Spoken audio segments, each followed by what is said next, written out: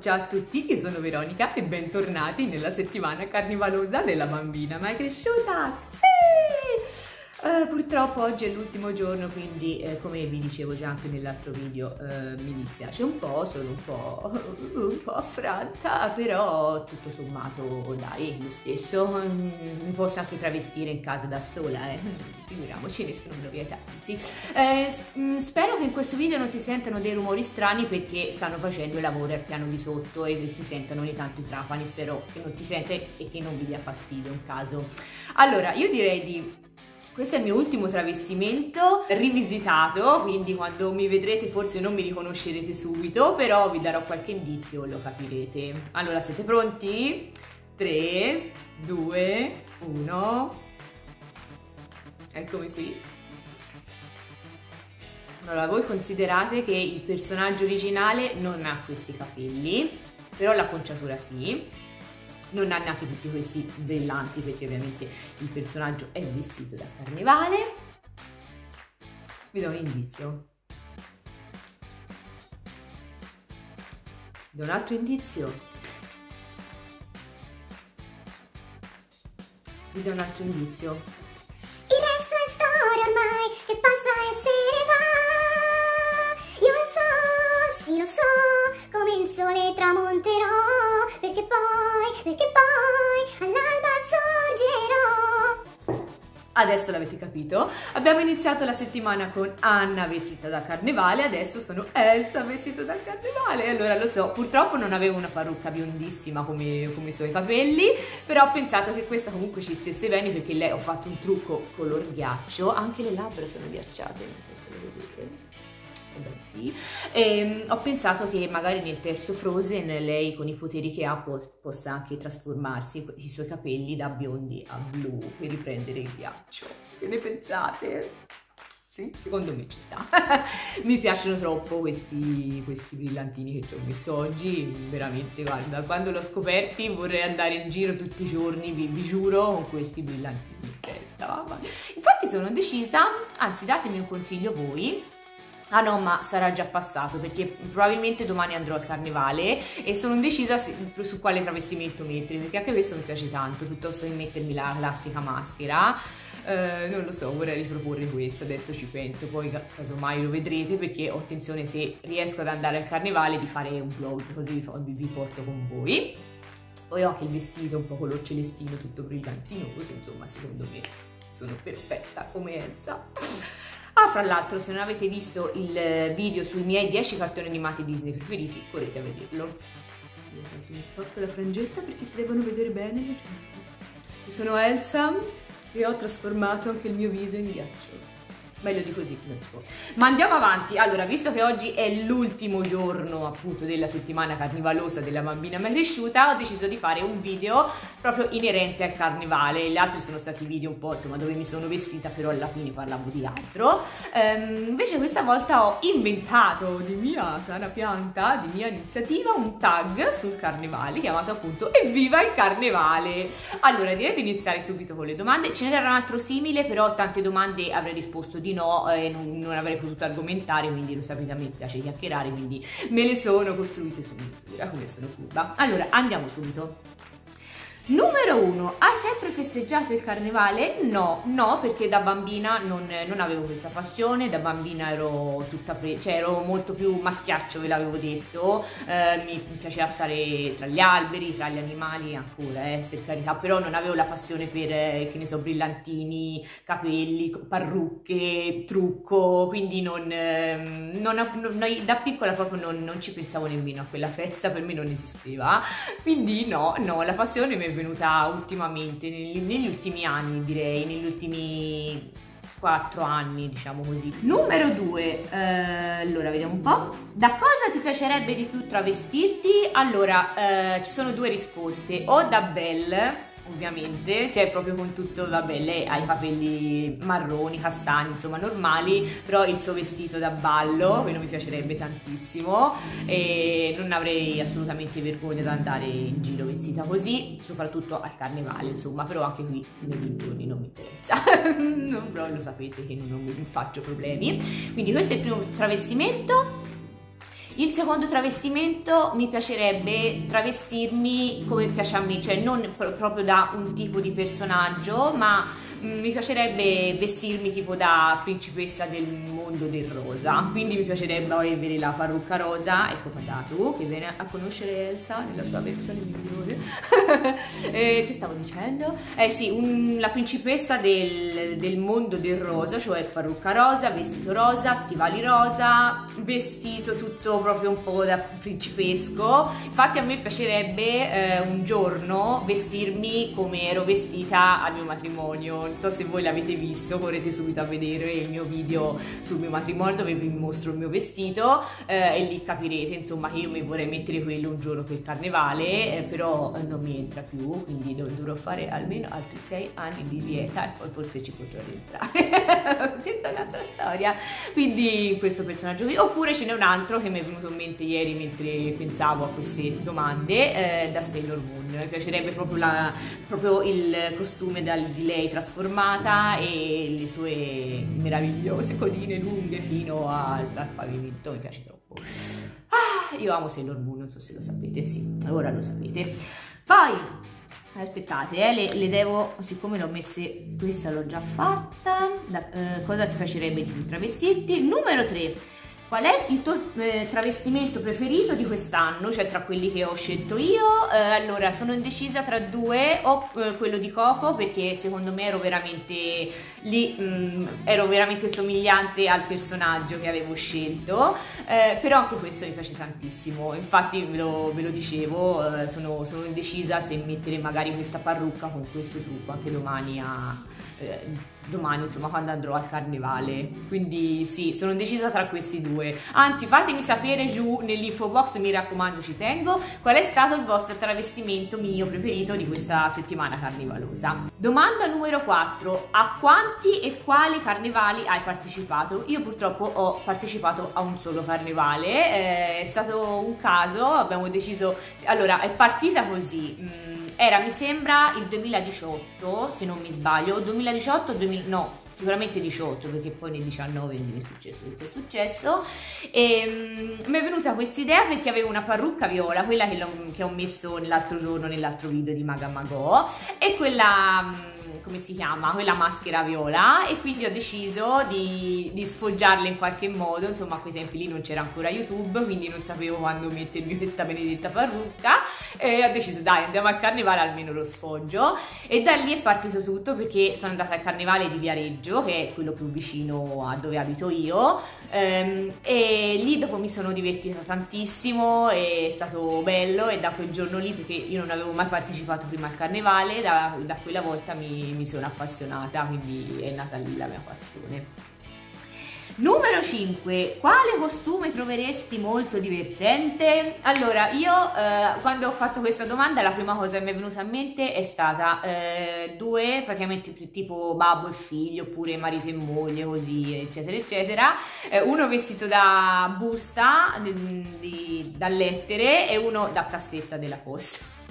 Non so perché mi è venuto in mente questo travestimento. Quando sono andata al Carnevale mi ricordo che c'erano un babbo e un bambino vestiti sincronizzati, diciamo così, insomma erano simili i loro travestimenti, però non mi viene in mente, che l'ho chiesto anche a mio marito, perché ci avevano proprio colpito perché erano molto originali questi travestimenti, ma purtroppo non mi viene in mente, peccato, ma erano tipo elettricisti, idraulici, ma non mi viene in mente, però era bellino perché avevano lo stesso costume, cioè sia il babbo che il bambino, è troppo bello, e quindi sì, queste cose mi piacciono. Quando vado al Carnevale mi piace tantissimo anche vedere i travestimenti degli altri.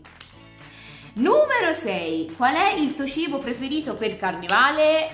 Io non ne ho assaggiati tanti, devo dire la verità, però quelli che mi piacciono di più sono le frappe, qui si chiamano cenci, mi sembra, non mi ricordo come si chiamano, insomma l'avete capito, insomma vi metterò una foto qui.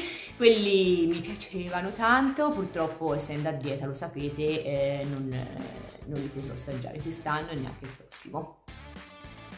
Va bene, momento tristezza passato. No, veramente continua, ma faccio finta di nulla. Poi domanda numero 7, se potessi scegliere tra cerchietto, parrucca, decori, maschera o vestito, cosa sceglieresti? Cioè se mi dovessi vestire soltanto con una di queste cose, sono indecisa tra parrucca e maschera, perché le maschere le adoro, cioè le trovo proprio opere d'arte, mi piacciono tantissimo come sono fatte, ognuna diversa, infatti non vedo l'ora di andare al carnevale sperando di poterci andare per comprare un'altra maschera. Ne ho solo 3, l'avete viste nel corso della settimana carnivalosa, ne vorrei tantissime altre di tutti i colori, per esempio ne vorrei una blu per abbinarla a questa parrucca, eccetera eccetera, le vorrei di tantissimi colori. E poi le parrucche, cioè sono due mie passioni più grandi. Infatti io, quando ve l'ho detto, quando sono andata al carnevale non avevo sì, avevo un trucco un po' glitterato, però avevo più che altro, ero molto fiera della mia maschera e della mia parrucca. Una signora mi fece anche i complimenti per la maschera, perché ha detto che la maschera è veramente bella. Si trovano lì a Viareggio quando c'è il periodo del carnevale, ma anche prima, perché mi sembra che quella viola l'ho comprata prima del carnevale, un'altra volta che ero andata lì a Viareggio. Quindi sono indecisa tra queste due cose, quindi scelgo queste, perché poi ero vestita normale, non avevo altre cose particolari. Però insomma devo aggiungere anche i decori, perché devo dire che andare al carnevale con questi secondo me fa la sua degna figura. Fra l'altro questi qui non so se ve li ricordate, li avevo comprati da Primark e li avevo pagati da 3 euro, costavano 50 centesimi. Quando ci torno li compro tutti, perché sicuramente se ci vado nel periodo post carnevale secondo me li trovo anche scontati. Sì, sicuramente li ricompro perché mi piacciono veramente tanto. Guardate che spettacolo! Oh mio Dio, se potessi andare in giro tutti i giorni così sarei la persona più felice dell'universo, ma non si può, basta. Poi, numero 8. Da cosa ti travestirai per il prossimo carnevale? Dipende, se riesco a trovare il vestito di Sailor Moon, però allora c'è un problema, perché il carnevale cade tra febbraio e marzo comunque, lì a Viareggio dove vado io, e quindi non è ancora caldo, e quindi non mi potrei vestire da Sailor Moon, a meno che il vestito di Sailor Moon è un po' leggero, poi non so neanche dove potete trovarlo, sicuramente su AliExpress. Quindi sono decisa tra Sailor Moon oppure vestirmi così se non mi ci vestirò quest'anno. Dipende da quale travestimento farò quest'anno. Se quest'anno mi metto la parrucca rosa, voi l'avrete visto ieri se tutto va bene. Se mi metterò la parrucca viola, il prossimo anno mi vestirò, cioè mi metterò questi qui e mi comprerò la parrucca bionda per travestirmi da Elsa, e poi metterò questo vestito che insomma è mezzo invernale, quindi ci può anche stare. Quindi penso di sì, penso che una di queste due, o rosa, insomma senza interpretare un personaggio particolare, oppure proprio Elsa con questo trucco, tutto così bello sarebbe. Poi numero 9, quanto ti piace il carnevale da 1 a 10? 100.000, cioè l'avete capito, ma dopo viene una domanda in cui lo spiegherò meglio, quindi aspettate. Comunque il voto più alto, mi piace da morire. Numero 10, crea una rima con la parola carnevale. Allora, questa, siccome il tag l'ho inventato io, comunque mi ero un po' preparata, mi era venuta a mente, ora vediamo se la rinfilo. Se ogni giorno fosse carnevale non ci sarebbe più modo di stare male. Ma che poetessa che sono. Non è la rima più originale del mondo, però mi è venuta questa lì per lì quando scrivevo le domande. Numero 10, finalmente la domanda più importante con cui concludere questa settimana. Spiega perché ami il carnevale. Allora, io lo amo per tantissimi motivi. Quando sono stata al carnevale mi è piaciuto tanto perché comunque è una festa allegra, in questo periodo ci vuole per tanti motivi. Io non parlerò quasi mai di argomenti tristi, quindi non voglio entrare nel merito, però sappiamo tutti.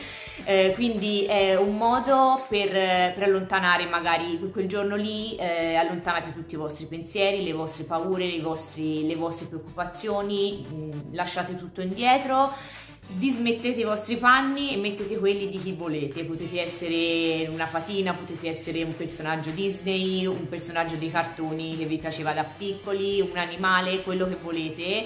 Quindi mi piace anche questa cosa qui di potersi trasformare, diciamo, in qualcun altro. Mi piace perché è una festa colorata, mi piacciono anche i carri, ma è l'ultima cosa che mi piace, devo dire.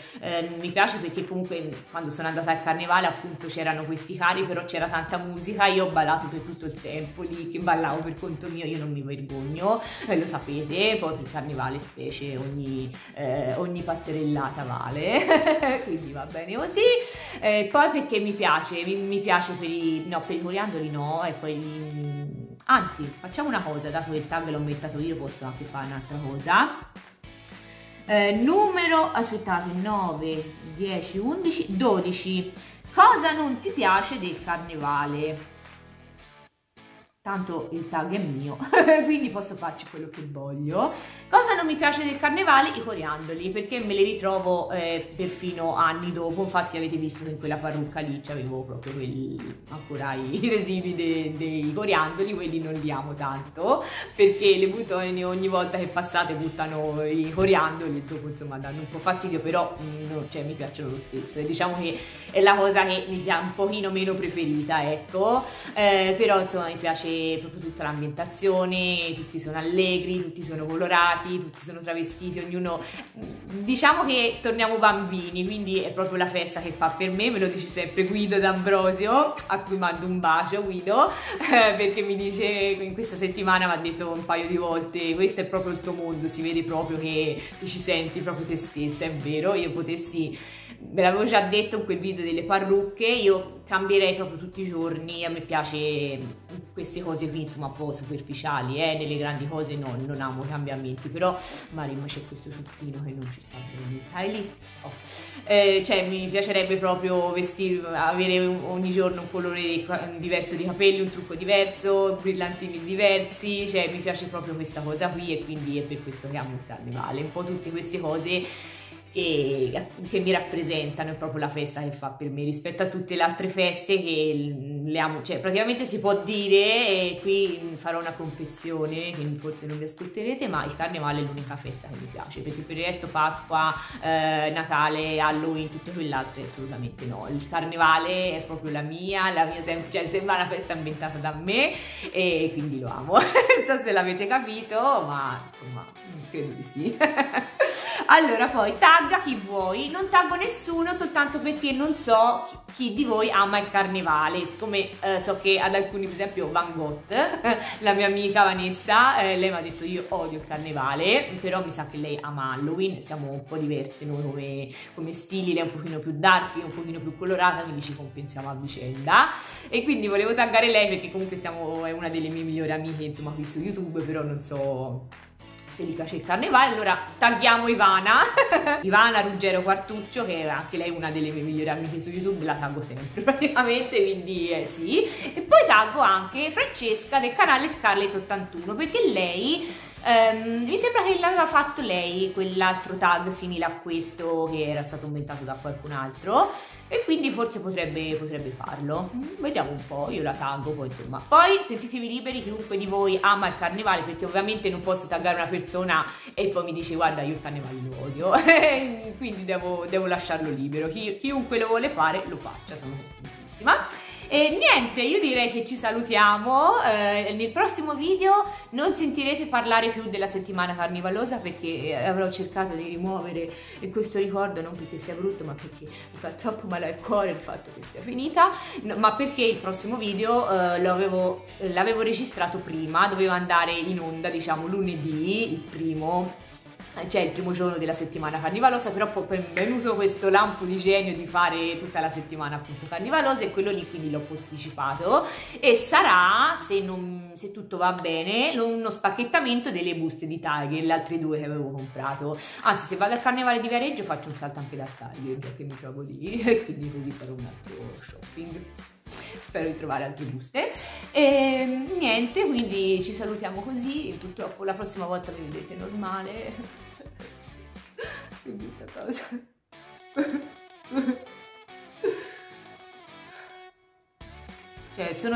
Cioè, non sto. Io sono un po' melodrammatica, poi sono un po' teatrale qui su YouTube, non sono così nella vita normale, no, veramente un po' sì, ma non così all'eccesso. Però vi devo dire che mi dispiace veramente, perché come dice Guido mi ci trovavo proprio, ci sguazzavo dentro come in un mare di coriandoli per rimanere in tema. Va bene, Niente, io direi che se non siete ancora iscritti, mi raccomando, iscrivetevi, lasciate un commentino, lasciate un mi piace, condividetelo, mi raccomando fatemi sapere qual è stato il vostro travestimento preferito, se vi piace la mia versione un po' più ghiacciata di Elsa, a me piace tantissimo, devo dire. Se avessi avuto la parrucca bionda me la sarei messa, però devo dire che anche così non mi dispiace, secondo me Elsa insomma un pochino ci somiglia, dai, vero?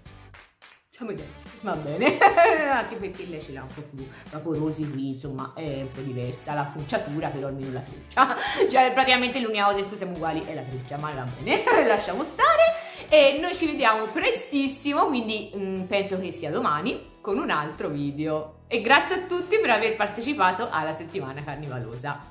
Un bacio, ciao!